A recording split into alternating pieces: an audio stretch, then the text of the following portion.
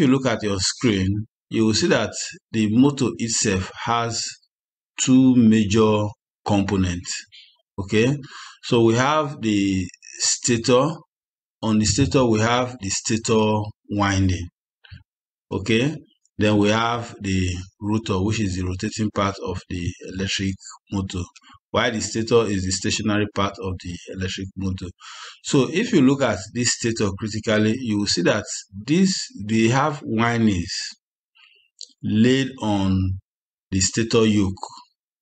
Okay, so these windings, they are three-phase windings, and they are placed in three-phase, or they are wound in three-phase belts. And each of these belts, they are separated from one another by 120 electrical degrees. Okay, so this we need to keep at the back of our mind when we are looking at the input power supply to this electric motor, because that power, the phase difference, must also be 120 electrical degrees. If not, that can cause the maloperation or can affect the reliability of the electric motor system. Then if you also look at the rotor, you will see that the rotor has conducting bars. Okay, these that you are seeing, they are conducting bars. They are conducting bars that take the place of these windings that you have in the rotor.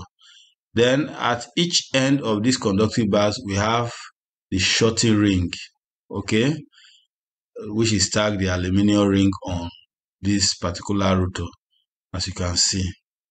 So now, when you power the stator winding, okay, with your three-phase power supply, what happens is that the magnetic field is created around these windings. Okay, so since the phases are changing constantly, it means that each of the phase belts is magnetized at different times, or at different instances. Okay, so that rotating magnetic field, since we are supplying alternating current, that rotating magnetic field will have the effect of inducing current into these rotor windings. Okay, so this current, as they flow through this rotor winding before they are shorted at each end of the rotor bar, okay, or the rotor ring, you will see that another magnetic field is created along these conducting bars on the rotors. So those magnetic field, when put together, you will see that it will create a very great magnetic field that will now interact with the main magnetic field from the stator itself, and then that interaction will result to torque being exerted on the rotor, and then eventually the rotor will turn. So that is exactly what you are seeing here now. Okay, so the supply of the three-phase power supply to your electric motor, and then once the power supply is close to the motor, what will happen is that the motor will start to rotate. That is, the rotor will start to turn. So that is how the rotor and the stator interacts.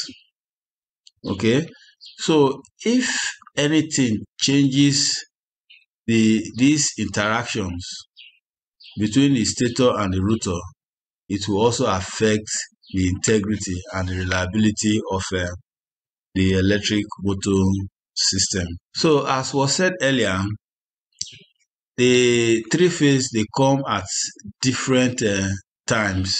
Okay, since these windings, they are separated 120 electrical degrees, these phases, they also come at that electrical separation. So that means that each of them will be magnetized at those different times. Okay, so we'll end up having rotating magnetic field around the stator winding. So anything that affects this arrangement will also affect the reliability of the electric motor system. So that is how the electric motor briefly works.